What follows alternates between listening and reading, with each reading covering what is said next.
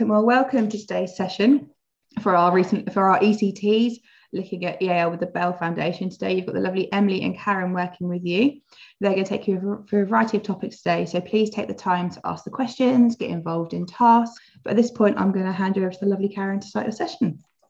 That's great. Well, thank you very much, Cheryl, for that. So really warm welcome to you all, and thank you for joining us for this afternoon's webinar, which is about comprehensible English for new arrivals using EAL. So I'm Karen, and this is Emily. Do you want to give us a wave, Emily? Hi there.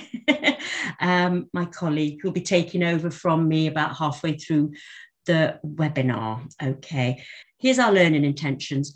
Today, as we said, we're considering what is comprehensible language use, particularly for learners who are new to English. We're going to explore a range of easy-to-use strategies for giving clear instructions for checking understanding, so that all new arrivals using EAL will be able to understand their teachers in a range of situations and will be able to access curriculum content when it's accompanied by the appropriate language support. So your mentors have had training already on the Early Careers Teachers Framework. You've had one on the 9th of March, Understanding Context, Policies and Pedagogy related to EAL. This is today's Comprehensible English for Learners who are new to English. And on the 26th of April, you've got Learning for Learning, planning to meet the language needs of the curriculum. So that's just to remind you what's been done and what's coming. So we've got our first task here this afternoon, and on your own, find and open the voice recorder on your your phone or tablet. Test the volume and adjust the volume set as you need it. Think of something you've asked your class to do this week. Imagine you're speaking to your students and explain the task or activity to them as they are about to do it. When you are ready, and when you are ready, record your instructions. That should just take a few minutes to do. Give you a few minutes to do that. You'll need this recording a bit later. So just a statement to kind of set the context for us in terms of the importance of language learning. So schooling is fundamentally a linguistic process.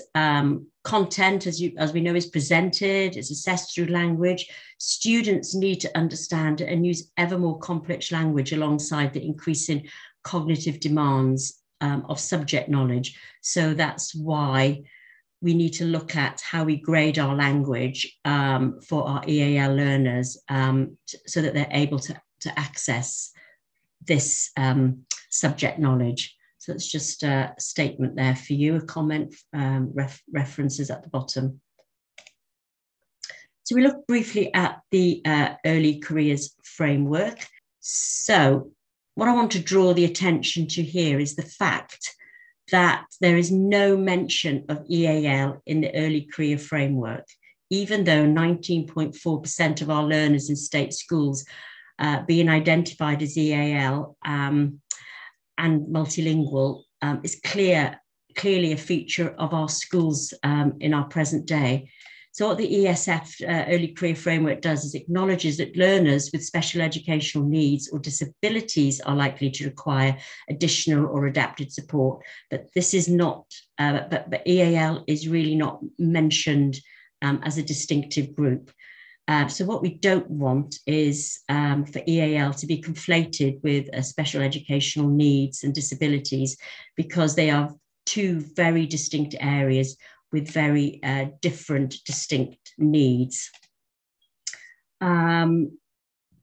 Last year, this statement was framed in another webinar,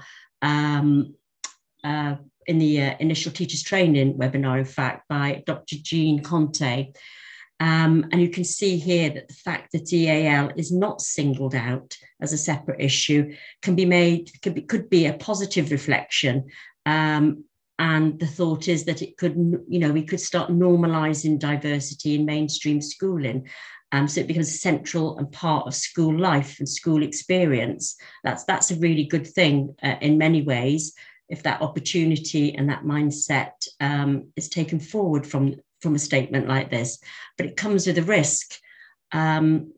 You know, it could be that differences could be flattened, and we may not see that there are distinct needs for EAL learners, because what they have is a double job to do. They have to learn English, learn the subject content, and learn subject content through English. So they have that double job to do all the time. And the distinctive features that needs to be met are their language needs very much to support their access to the curriculum. So next, what we're going to do is we're going to watch a video.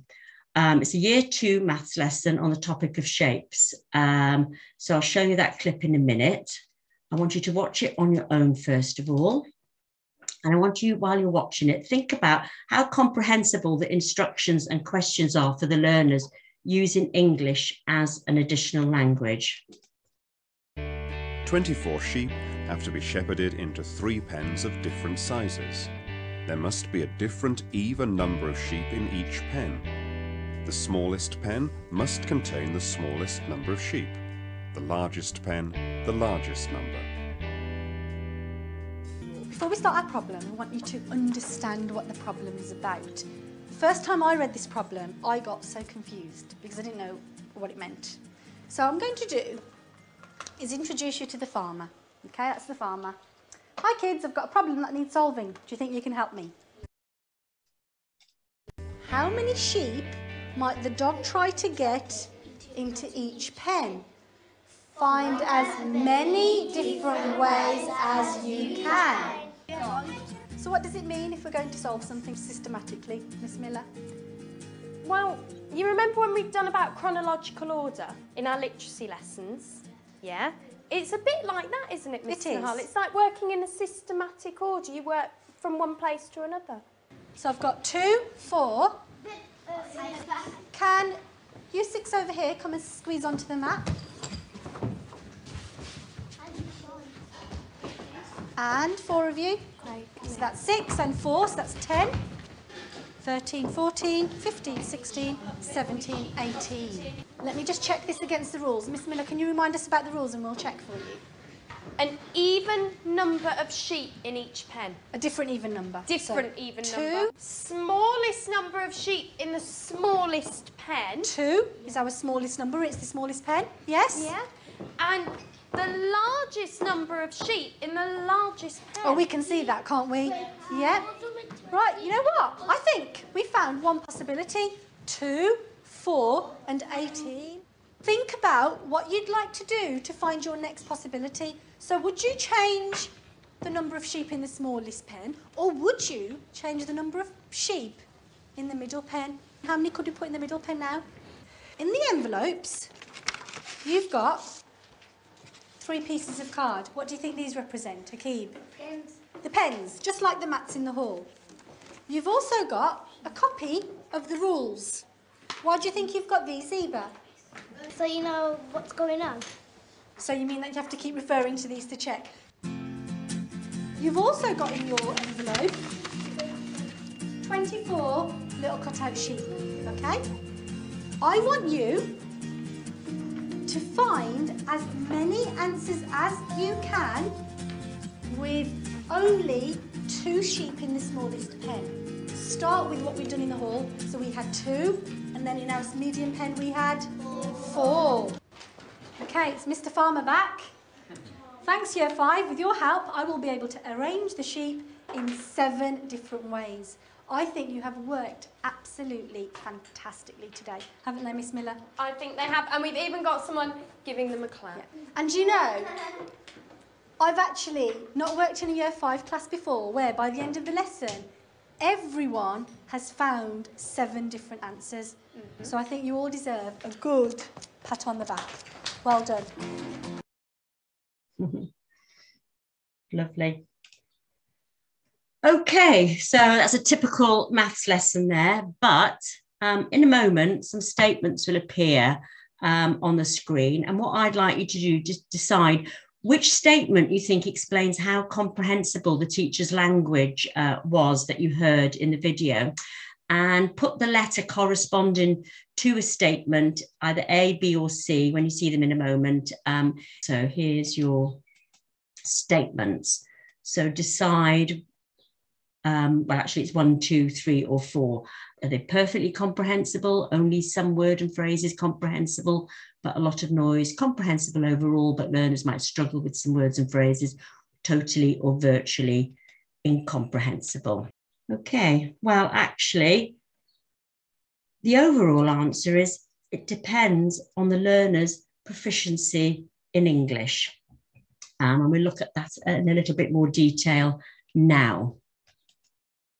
So we have, in terms of comprehensible instructions by a teacher, however, how comprehensible instructions are by a teacher, it might be useful to think of these in terms of the English proficiency bands that we have in the Bell Foundation, where A is totally or virtually incomprehensible, B, some words or phrases with lots of noise, C is developing competence, and E is fluent, perfectly comprehensible, and crystal clear.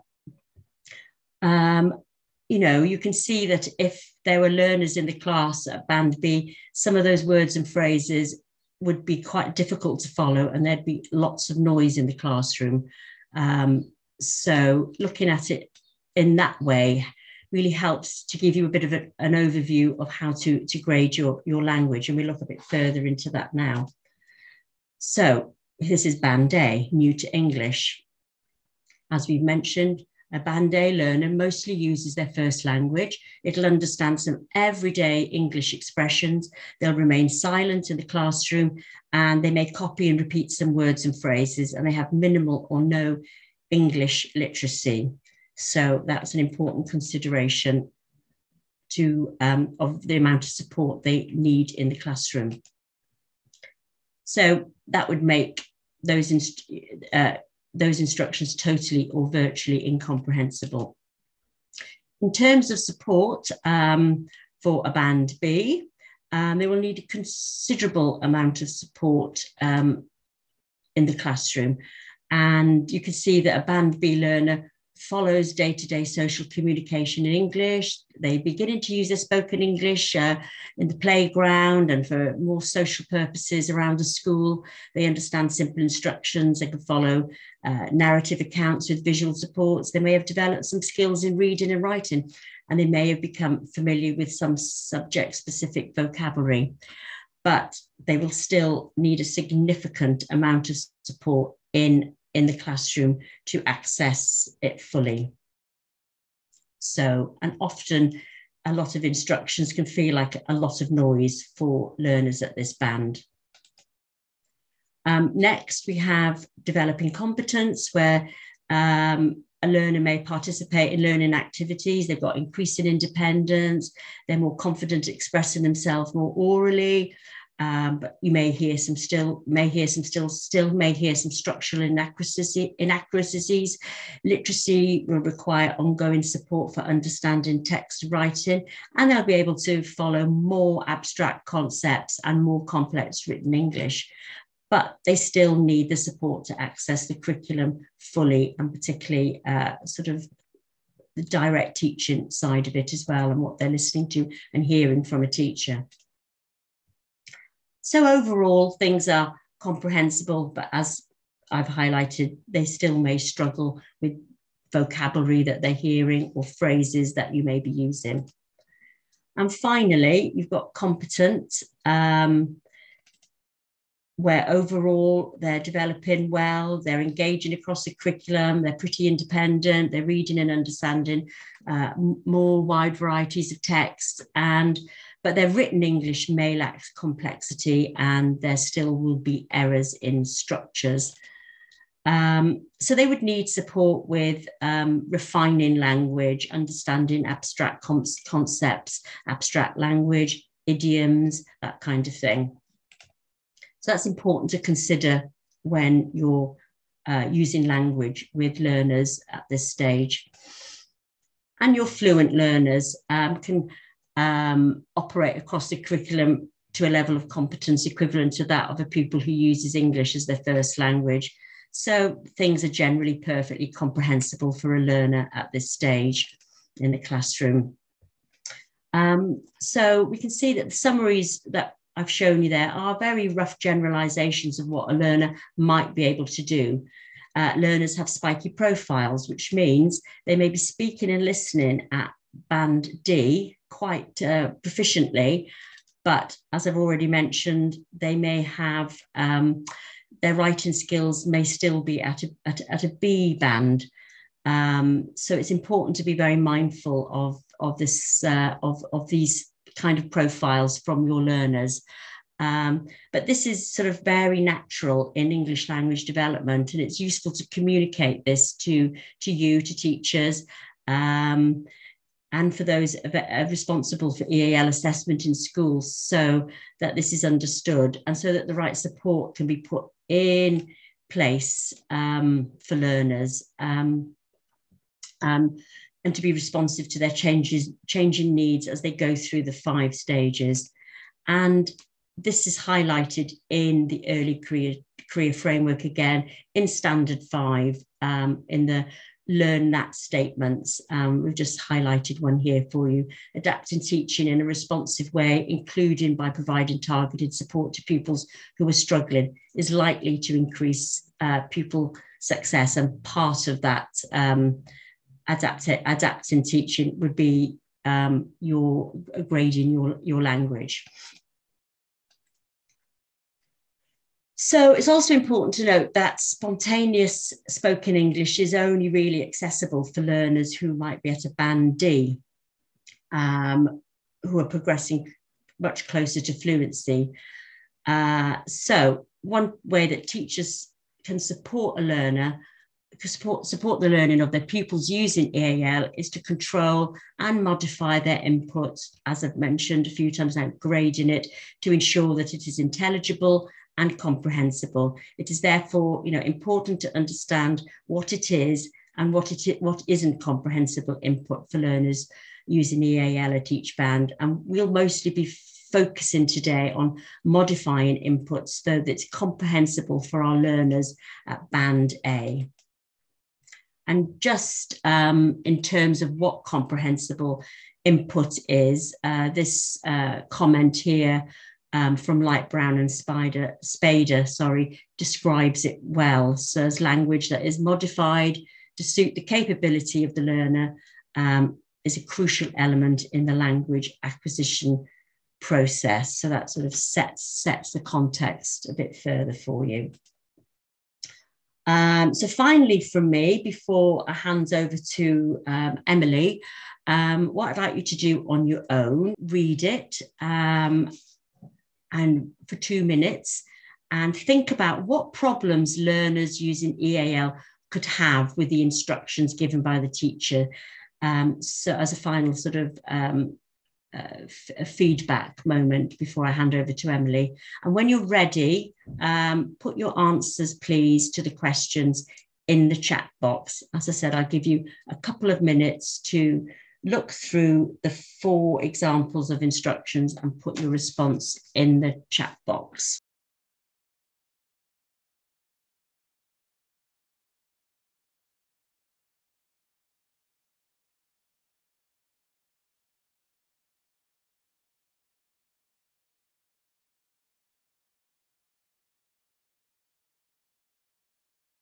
Thank you. Technical vocabulary, for example, visuals needed to be reinforced. Yeah, great. Yeah, and I agree with your point there. Exposure to particular language encourages growth in language skills. That's true as well. But the visuals should have been reinforced a bit more. Any more comments? In instruction 3, they swap from counting in 2s. Yeah. That would be very confusing, particularly if you're a band A or B learner. Okay, I'm going to move on now to share some feedback that we thought. So overall, we thought this. Some of you mentioned, the instructions are too long. instructions 1, instruction 4, and instruction 5, for example. They're pretty complex, instructions 1, 2, 4, and 5. It was delivered really fast. So that would be difficult for a lot of learners in the class, and probably just a lot of learners generally. Instruction 2 was unclear. You've got words like pen. So the meaning of that needed to be put into context so that they didn't know it was a pen that you write with. Maybe as one of your colleagues mentioned, technical vocabulary, a picture of a sheep pen would have been ideal. And the use of sheepdogs to herd sheep might be a very unfamiliar kind of concept to a lot of learners. So that's what we thought about the teacher's language in that video. I'm now going to hand over to Emily. Thank you, Emily, and stop sharing my screen so that Emily can load hers up. Thanks, Emily. Thanks, Karen. So we're going to carry on looking at the analysing the language in a little bit more detail that the teacher used in that first video now. So I'll share my screen with you briefly to set up our next task so that we can do that together. Okay, and this is what you're going to do. So have a look at task 2 of resource 1 and choose, I think because there's only 3 of you guys here today, you can have a look at, I would say, a minimum of 2 or 3 instructions, and you can look at all of them if you want, and identify the essential instructions that the teacher wanted to give. So what's the main instruction? What is the key message instruction that the teacher wanted to give? Then delete any unnecessary language.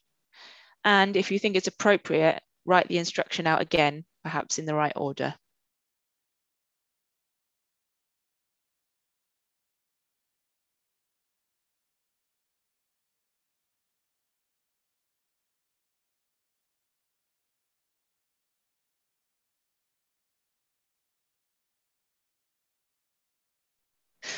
Right, so welcome back, everybody.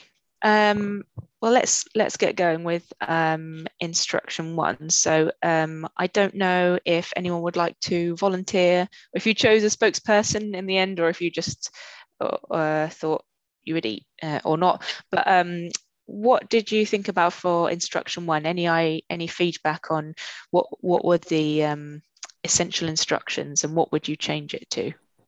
Hi. So basically, we just said that the first part of the instructions was totally irrelevant, like how she was saying that she doesn't understand, and they should have just jumped straight in with that this is the farmer and this is what he wants you to do. Yeah, absolutely. So what I'll do is I'll just share my screen again with you so we can see. So yeah, that is exactly what we've done. So all the crossed out red is exactly what we thought. It's not important, it's actually some of it not really relevant. So we changed it to this, which is essentially I think what you've just said. So this farmer has a problem, can you help him? Yeah. Okay, and for the next one, how many sheep might the dog try to get into each pen? Any feedback on that? What we were saying was actually the instruction 4, which talks about the rules and it being an even number. We were actually saying that actually that should have gone in the beginning. It should have been before instruction 2. So just outlining that actually this is the rule, because here it's almost assuming that the children will know that it's even. I know that they've got something in their hand, but just to have that kind of explanation and then going on to saying how many sheep might the dog try to get into each pen, we felt that that might be a bit more suitable. Yeah, so they have the information there and then they can refer back to it to be able to answer the question. Yeah. Yeah, absolutely. We also changed the wording of this question slightly because there's the issue, it's quite a complex question. So how many sheep might the dog try to get into each pen. So there's quite a few different elements to it. And we've got the modal verb might as well, which is very straightforward for new arrival, new to English learners. So our suggestions are, how many sheep can get into each pen? Then you take the idea of the dog away. Or how many sheep can the farmer put into each pen? And I think the reason why we took the dog out is because there's that cultural idea of dogs herding sheep into pens, which, depending on where your learners come from, they might not know. That might be quite an alien concept. So, and then we've got instruction 3. So any suggestions of what you would change or how you'd rewrite it, this one? This instruction a bit confusing myself, in all honesty. So I would change it. I don't know how the others feel. I can't remember whether we talked about this, but I would probably change it and just make it really simple. I wouldn't even go on to 13, 14, 15. I would just keep it really simple. Charles, did you want to add something else to that? I heard that you started speaking as well. Oh, yeah. I agree, absolutely. I think just keeping it as simple as possible, and all this, this jargon, when we're talking out loud, really doesn't have to be there. I think it just has to be so to the point. And I'm just a bit of a firm believer in this physical sort of like state of just bringing, actually modelling and showing, right, I'm going to put 2 in this pen, and moving the children, stop, and then, modelling something else, for example. Yeah, absolutely. I mean, I completely agree with both of you for exactly the same reasons that you've given. So we've simplified it to this as a suggestion. So use 6, and then you can point at the 6 people, 6 children. Please come and sit on this mat, and then point at the mat. And you 4 point at the other 4 children, and then come here.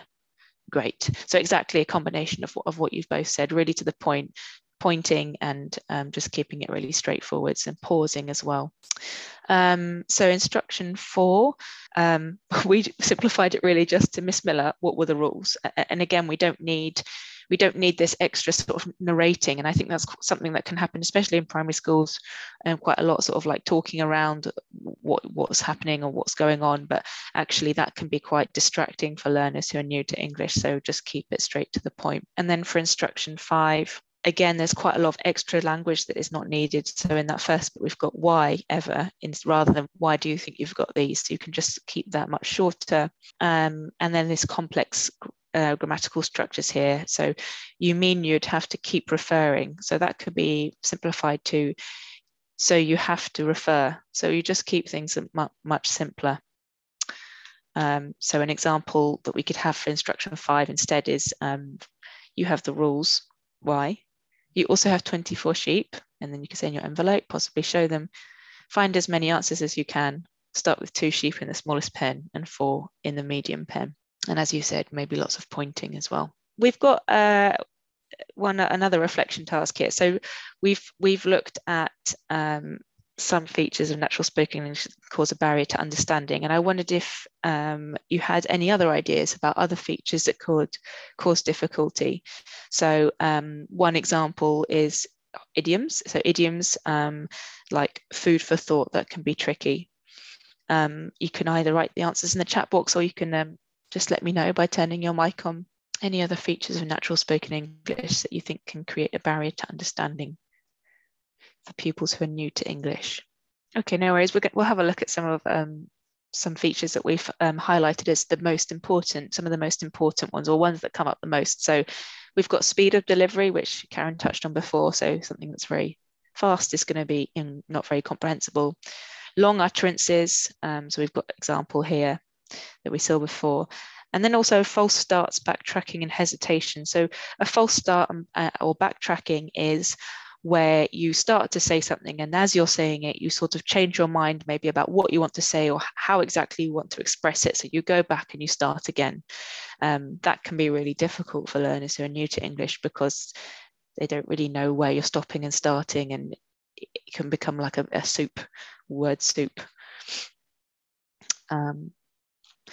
Another feature of spoken English that can cause difficulty are complex sentences, and one type of complex sentence is one that uses many different clauses. So a clause is the smallest grammatical unit that can express a complete idea. And a typical clause consists of a subject and a predicate. So that's like a verb and an object. So for example, subject would be I, and then a predicate would be like cheese, for example. So I like cheese would be a clause. So how many clauses, for example, can you see in this sentence? And the answer is indeed 3. So the first time I read this problem, this one, I got so confused, is the second one, and the third one is because I didn't know what it meant. So in this one sentence, there's 3 clauses. So there's quite a lot of information here already. So we can see how that can be confusing as well for learners who are new to English. And another feature that can cause difficulty, which is very common in spoken English, as an example of complex grammar, cleft sentences. So here's an example. What the teacher said. So the teacher said, what I'm going to do is introduce you to the farmer. So the cleft sentence, the cleft part is the bit at the beginning, which highlights new or important information. And that is designed actually to help signpost the important information, which is the next bit, introduce you to the farmer. But for learners who are new to English, the cleft bit at the beginning is confusing because it's not the normal sentence structure, or not the basic straightforward sentence structure. So what you could do instead is, for example, say, I'm going to introduce you to the farmer. So you get rid of what I'm going to do is, and you just keep it very straightforward. I'm going to introduce you to the farmer. And then obviously vocabulary can be tricky as well. So we've got colloquialisms. They're often informal, they're not literal in meaning, and they can differ by region as well. So if your learners maybe spent a bit of time in one part of the country and moved somewhere else, then they may pick them up, which is fine, but they may not be used to colloquialisms in particular regions as well. Multi-word verbs, so verbs which have more than one word, so a verb and a preposition. So we've got some examples here: get in, or get into, go on, cut out, put away, for example. And these can be difficult. They're very common in spoken English, and they can be difficult because they're often multiple meanings. So for example, if we've got go on can be go on a ride, or it could be go on as in please continue, or it could be go on ahead, or a number of different meanings. So one phrasal verb or multi-word verb can have several different meanings, so that can be difficult. And sometimes the meanings are not literal as well. Some, in terms of the grammar of the multi-word verbs, that can also be difficult because some take a direct object and some don't.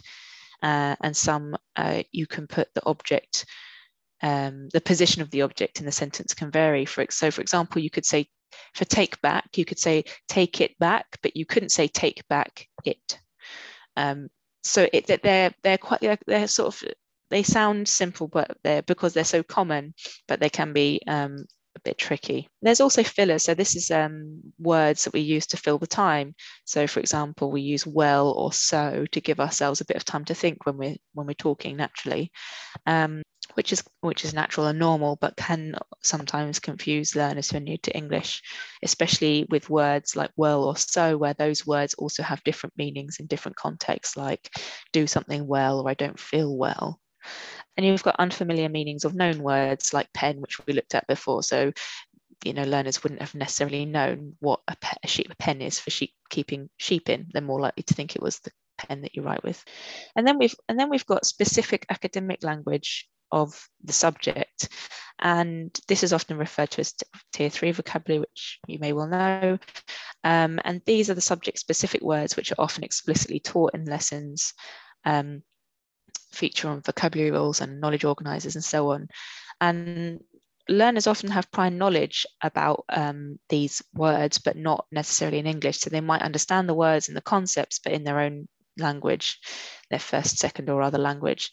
And so with these kinds of words, it's not so much about not necessarily about helping them acquire the knowledge of the vocabulary item in terms of the meaning of it, but rather helping them put an English word to a known concept. But general academic language which is often referred to as tier 2 vocabulary, is a language which is more typically associated with written text, but not necessarily subject specific. So we've got words like systematically, represent, to refer to. And these are often missing from subject glossaries. So not knowing these words, many of which might be the verb in a set of instructions, for example, refer to, that might create another barrier to understanding tasks. Okay, so we've also then got some pronunciation features that can cause difficulty for new to English learners, pronunciation features of natural spoken English. And what I'm going to do is I'm going to play you some of these little clips from the instructions that we just heard. And I'd like you to listen, and for the first two, how does the teacher pronounce do and you in the first video, and how does she pronounce would and you in the second video? Do you think you can help me? Play that again. Do you think you can help me? And then the second one. Would you change the number of sheep in the smallest pen, or would you change the number of sheep? Thanks. Okay, so I'll just play those to you one more time. Do you think you can help me? Would you change the number of sheep in the smallest pen, or would you change the number of sheep? So what do you notice about the pronunciation?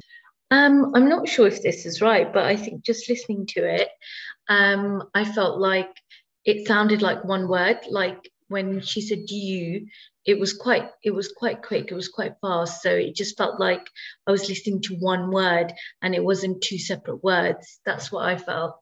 Exactly, and I've just read the chat box and Ellie said exactly the same thing. That's exactly right. So that's right. So that's called assimilation, when two words ended up sort of turning into one sounding like one word. So that can be tricky because learners might not recognize that as two words. They might think, oh, what's this new word that I don't know what you're saying. So that's just something to be aware of. Okay, so we'll listen to the next one now. I would like you to think about what happens to the in what. Right, you know what? One more time. Right, you know what? Okay, any ideas? Drops the T, that's right, exactly. So that's an example of elision. So these are all features of something called connected speech. So when we talk naturally, we speak at a speed where sounds change depending on what words come together, and in this case the T exactly is dropped. So again, learners might not recognize the word what by listening to the teacher say what, even though it's a feature of natural speech. Okay, and then we'll listen to the last one. What happens to the O in the word to? Thanks, Year 5. With your help, I will be able to arrange the sheep in 7 different ways. Thanks, Year 5. With your help, I will be able to arrange the sheep in 7 different ways. Is it a number, or is she saying two? Yeah. It's so the child's, because she also had some numbers in that sentence also, so it's like the confusion of a number or two. I only heard the T. Yeah. Well, it could be both, actually, yeah. So we've got obviously the number two sounds the same as the word to, as in the preposition to. So that's definitely true. And I think in this example, you're right, Anila, that what happens is the vowel sound, it becomes weak, because in connected speech, you don't say, I'm going to the supermarket, because it sounds very strange. That's just not how we speak. So it's what happens in natural speech is that sometimes the vowel sounds weaken. So she says to instead of to.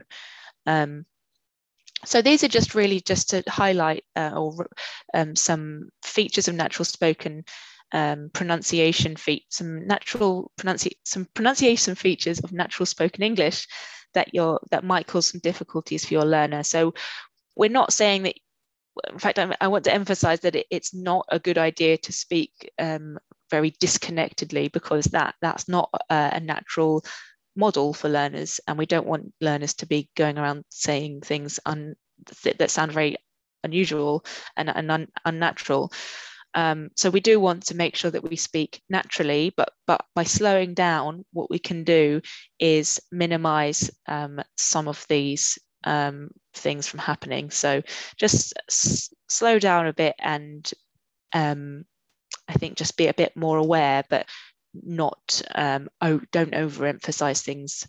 So try to speak naturally, but at a normal pace. And also just be aware that learners might not hear things the way that you or I may hear them, in that sense. Right, so what we're going to do now is we're going to watch a video of a teacher giving some instructions in Danish. And I'm going to ask you afterwards what the lesson is about. Okay, så vores tema, det er jo jorden rundt, eller verden rundt. Og vi har besøgt alle kontinenterne. Vi har besøgt Asien, Nordamerika, Sydamerika. Vi har besøgt Antarktika og Europa og Australien. Vi mangler bare Afrika. Så du skal forestille dig nu, at du er i Afrika på en helt fantastisk rejse gennem den afrikanske savanne. Du sover i telt under stjernehimlen, og du rejser i en jeep. Du ser en masse dyr i savannen. Du skal nu skrive et dagbogsindlæg om, hvad du har oplevet i dag, og hvordan det var. Hvilke dyr har du set? Hvad lavede de? Og hvordan var det at se dem? Hvordan var det at sove i telt? Okay, værsgo. Any idea? Yeah, Africa, the savannah. Those were certain words. Continent. I picked up. Yeah, absolutely. Yeah. So I think everyone sort of heard the same things. Right. So we're going to watch the video again, and let's see if you've got any further ideas about about what she's asking us to do. Hej. Så vores tema er verden rundt, og vi har været i Nordamerika, Sydamerika, Antarktika, Australien, Asien og Europa. Nu mangler vi bare Afrika. Du skal forestille dig, at du er i Afrika. Ja, du er i Afrika. Du skal på en safari. Du sover i telt under stjernehimlen. Du rejser i en jeep. Og du ser en masse dyr. En løve, der brøler. En zebramor og hendes føl. En elefant i mudderbad.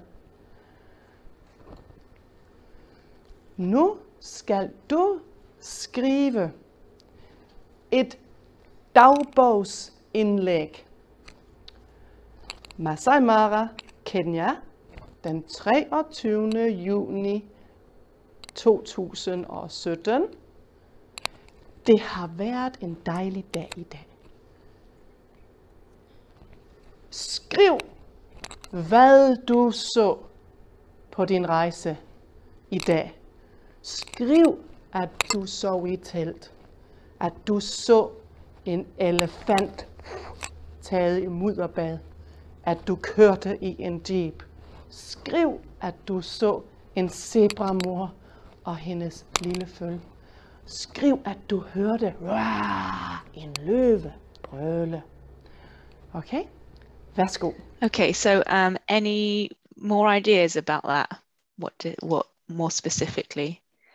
Okay, so very much going into depth about the continents. I heard a number of those continents being mentioned, and then a real focus on Africa and really focusing on the safari, what you would find there. And I liked the way that she was trying to explain it with the visuals as well. Absolutely, yeah, absolutely. Yeah. Masai Mara. I think she was same as what Ellie is saying as well.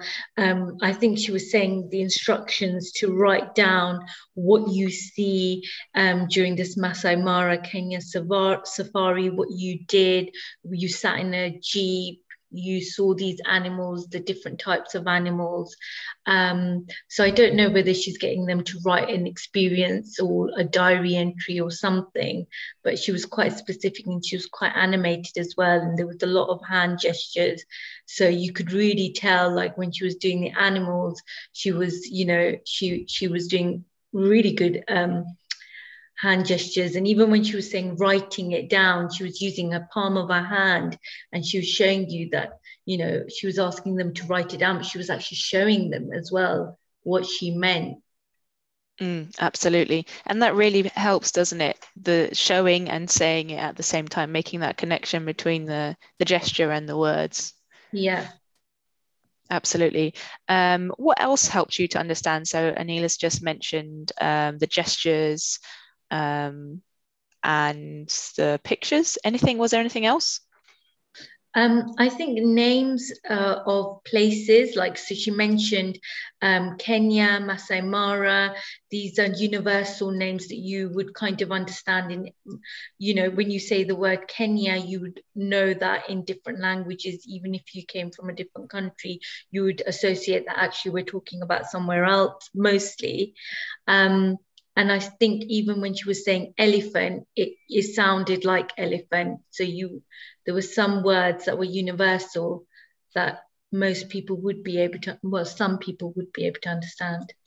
Yeah, I think that's a really good point. So there are some words which I think essentially words which are sort of borrow words. They appear in one language and then other languages think, oh, actually, that's a perfectly good word for that. I'm going to take that and use that as well. So I think that happens quite a lot, and that you're absolutely right to say that that does help with understanding. And I think that's what the reason why we all knew it was about a safari in the beginning, wasn't it? Because of the word safari that we already know. She also had, oops, not going to show you again.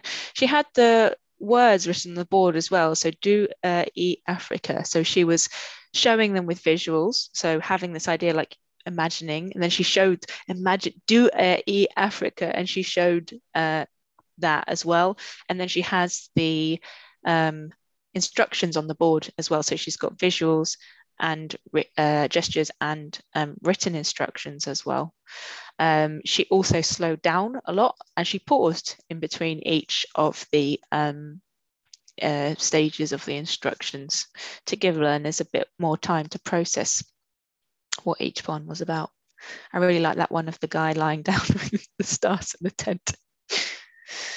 Okay, so we are going to have a look lastly then at checking understanding. So we're not going to go into breakout rooms, but I want you to just take a moment on your own and think about checking understanding. So we've got these 3 strategies for checking understanding. So the first one is that the teacher asks, do you understand? The second one is that the teacher gets the students to tell him, her, or them what they're going to do. And the third option is the teacher asks short, easy to answer checking questions. For example, how many questions are you going to write? About what? How long have you got? So just take about 30 seconds now to think, which of those do you think would be the most effective and why? And then I'll ask you for your feedback, for your input in a moment. Yeah, so I thought that I just want to say that firstly, I think that all of them are quite good for different reasons. And they all have their purpose in the classroom. But I think that B is a really good one because you're not prompting the students, you're getting them to come up and reiterate what you've already told them in their own words. And you can see if they have any misconceptions, what they've missed. But then also if for a child who is, you particularly know, struggles with understanding, asking short questions like C probably would help them more to remember and understand what they have to do. Mm-hmm. So yeah, I do like all of them, but probably B. Thank you. I think is the best one. Thanks. Yes, I agree with that totally. I think sometimes when we say the word "do you understand," it can be quite a powerful statement for someone who's thinking, you know, and they're in a panic mode and they just nod their head. B is the one that I always tend to go with, because I think it's just getting them to explain in their own way. And then perhaps you just correcting if you need to do it in a very sensitive way. And I think that will build a rapport with that child in a positive way. And I think C helps as well, because small bursts of intervention, interactions with the child about asking them, is this okay? What should we do now? That's key as well. Thank you very much. I kind of agree with everyone. I think, like, for me, I would possibly do all three, depending on the level of proficiency of English that child has. I would say in my class, I would probably use all three for different children in my class from their understanding being an EAL child. I think with C, sometimes it is quite important to ask those questions, because sometimes that child won't just tell you what they've understood, but they have understood, but they just won't answer when you said, can you tell me what you're going to do? Because it's such a broad question that you're asking them. To break it down is far more easier to get a response from them.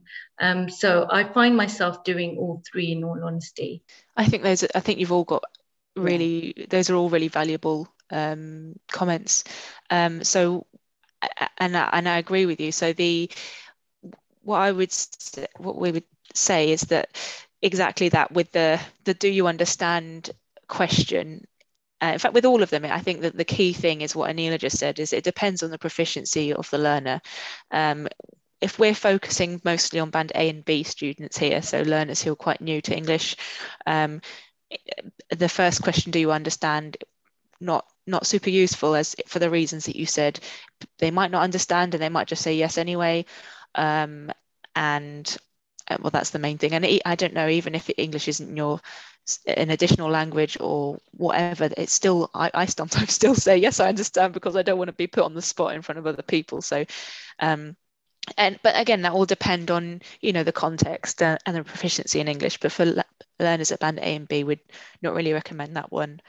For the second way of doing it, it's exactly for that reason. I think Anila just said that sometimes learners who may understand, but they might not have the language to express the way that they've understood. So they might try to tell you, and they're struggling to produce the language of the instruction, but actually they do know what they have to do. So that may not be the best, that's not necessarily the best way to get information about whether, or evidence of whether or not the learner knows what they need to do next.